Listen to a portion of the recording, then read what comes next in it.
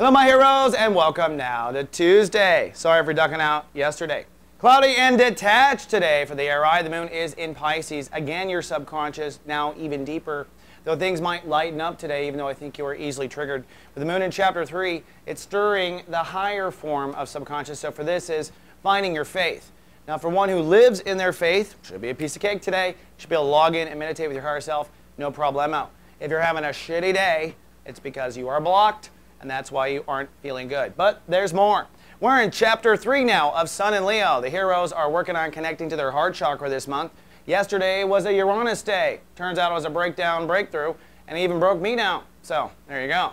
This stuff actually works.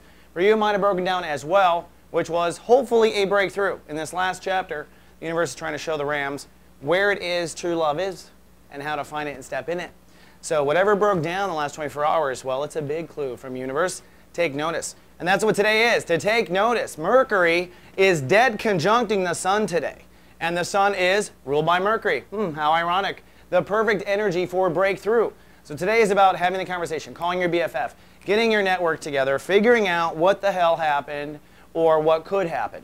In many cases, I'm finding that it is about accepting the possibilities, more so than letting go of the past, at least among my little light worker ring. Then there's Jupiter that has now moved into chapter 2 of Taurus. That means now, since Jupiter went into this zone, it was helping Aries realize they're worth more. But now the zero has come, which means it's time to go ahead and manifest based on that value.